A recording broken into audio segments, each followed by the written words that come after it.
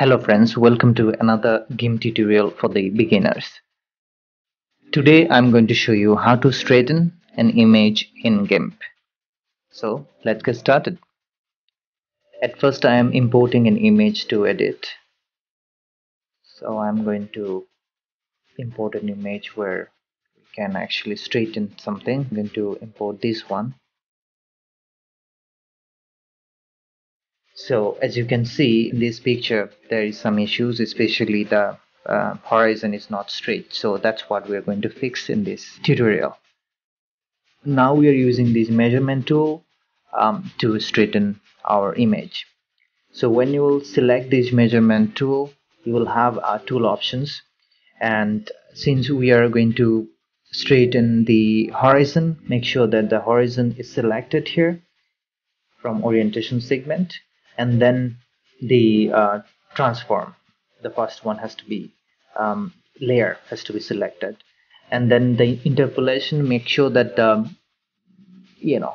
cubic is selected because it produces relatively better result, but you can go with other options, linear, no hello, low hello, wherever you think it's good. And if you're not clear about these things like interpolation things, you can watch our another video which is already there, so that you can be clear about this.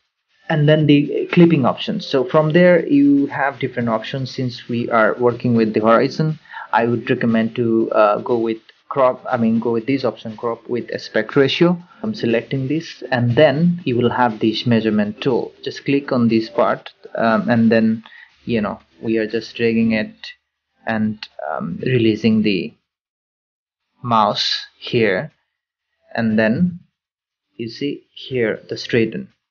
Click on this, and then the image will be straightened. As you can see that the image has changed. The horizon has been straightened. So now you see some extra part here in the canvas. So I am going to eliminate this by going to image and then crop to content. Now it's all done. So guys, this is how you simply can straighten image in Gimp. I hope this tutorial will help you to navigate this problem. Thank you for watching.